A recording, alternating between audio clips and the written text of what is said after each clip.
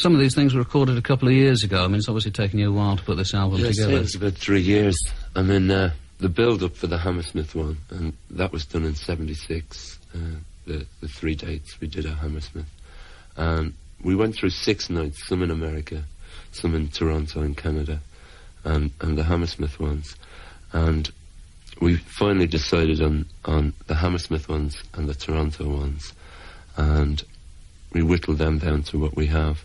We went for like the most amount of numbers we could put on the album, which was 17, and on the flip side of the single we stuck an extra one as well, so like they're not buying the album all the time.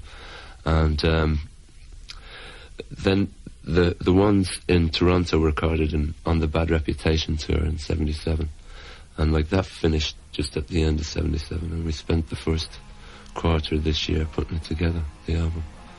So it took about 3 years. This is John Thompson in London, and our guest musician is Phil Lynott of Thin Lizzy.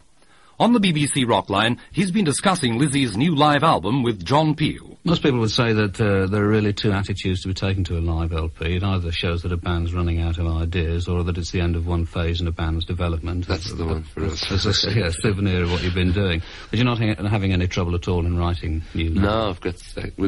In fact, the live album has given us a chance to catch up, because we were always writing for an album.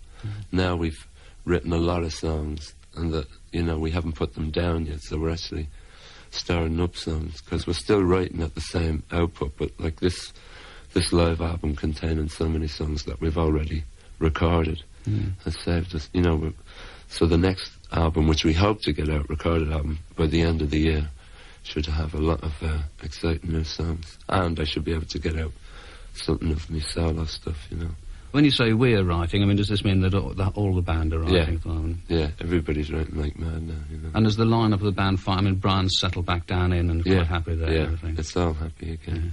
Probably break up tomorrow.